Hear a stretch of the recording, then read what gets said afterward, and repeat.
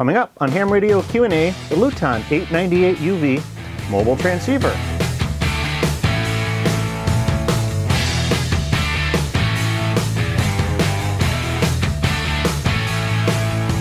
Hello and welcome to another episode of Ham Radio and Q&A. I'm Michael, KB9VBR. Thanks for joining us today. Well, today we're down in the shack, and things might look a little bit messy. Well, usually things are a little bit messy, but today a little more so than usual. That's because I'm in the middle of a project. I'm in the process of building a new radio go box. I've been wanting another go box, something that's super convenient, super portable. I've been watching online, reading a lot of reviews and articles and videos on building go boxes, and I think that one of the problems I see is that people try to cram too much things into too big of a box, and it becomes heavy, it becomes bulky, and to a certain extent unusable. What I prefer is to go light and go fast. I think that's because I like to do a lot of camping and backpacking, and space and weight's always been a premium for the things I do. So with that being said, my goal has always been to build a go box into one of these tiny ammo cans. These are the 30 caliber style. It's 5 by 11 by about 7 inches. Pretty small footprint. And if I had something like this that I could just have a battery and a radio and an antenna all in one, that would be super convenient for me. So enter into the picture the Luiton LT-898UV.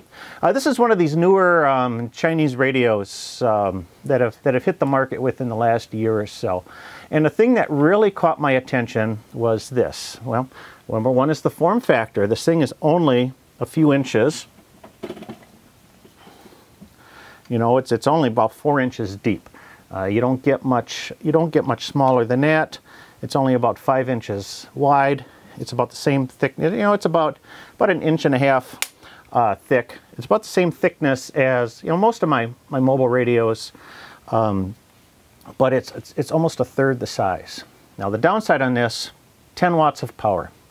Well, I can get by with 10 watts. If I'm working with a repeater, even if I'm working with simplex within close range, 10 watts is going to be plenty of power. And what's the difference? What's the difference between 10 watts and 50 watts? Well, maybe 2 S units. We're not talking a whole lot there. And if you're working with public service activities or events where you're on a repeater most of the time, a lower power radio is going to be plenty fine for the purposes. So, with a selling price in the neighborhood of $60 to $70, I took the plunge, picked up this radio, and we're going to see what we can do with it. So I got the radio. It's basically, what this thing is nothing more than, say, a Baofeng handheld where they took the processor board out of the handheld, slapped it in a little bit bigger chassis, maybe gave it a little bit more powerful a final PA, a little bigger transistor there, and for the final output, and gave it a little bit more of a mobile friendly screen and display, and called it that. So what do we got? Well, let's go to the unboxing and see what, take a look at everything you get with this radio. All right, here's the Luiton LT-898UV package. Pretty small box, as you can see here. Opening it up. Nice little card. Team Luiton, I would presume. That's kind of a nice touch to the radio packaging there. Here's a CD with the programming software on it. Don't bother with that. Download the Chirp program. User manual. It's of average quality. I've seen better, I've seen worse, that's for sure. A little speaker microphone. It's got a nice click on it. A coil cord. 8-pin connector, similar to the Kenwood's, Yaesu's, Icom's of today. I think it actually fits a Kenwood pinout. This is the USB programming cable. It clips into the microphone jack of the radio. And like I said, it works with the Chirp programming software. Little clip for the speaker microphone. You can put that on your dashboard or something else. Here's the power cable. Kind of interesting. It's got a cigarette lighter on the end of it. The T connector on the other end. Pretty lightweight. That's like 18 gauge wire, so it's not designed to run full power radios, but it's plenty for this little 10-watt rig. Mobile mounting bracket, steel. It's pretty lightweight too. There's some screws in here too for that